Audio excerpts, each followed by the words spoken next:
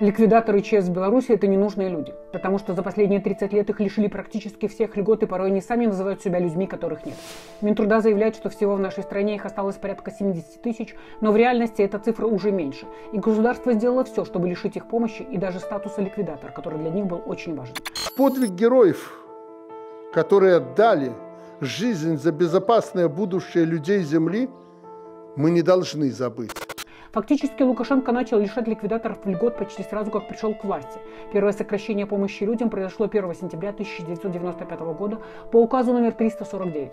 Тогда у людей забрали право на бесплатный проезд в общественном транспорте, скидку 50% на коммунальные услуги, а также беспроцентную суду на покупку или строительство жилья. В документе заявлялось, что льготы у чернобыльцев якобы не забирают, а приостанавливают, но обратно их никто так и не вернул. Даже несмотря на то, что позже Конституционный суд заявил, что, убрав льготы, Лукашенко незаконно превысил свои полномочия. Дальше ситуация только ухудшалась. В 2007 году чернобыльцев окончательно лишают еще большего числа льгот. У них забрали бесплатное лекарство по рецептам, бесплатную установку и ремонт зубных протезов, лечение в санаториях, бесплатный проезд на транспорте для поездки в санаторий или на лечение.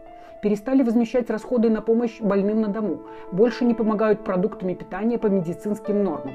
И даже питание их детей в детских садах сделали платным.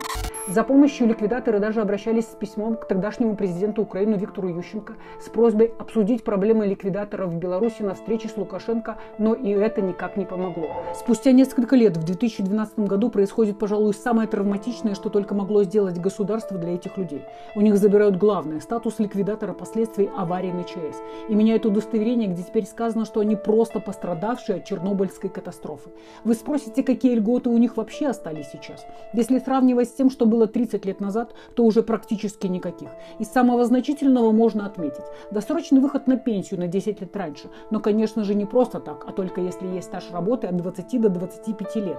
Есть у них право на 14-дневный отпуск в любое время. Вроде неплохо, вот только он неоплачиваемый.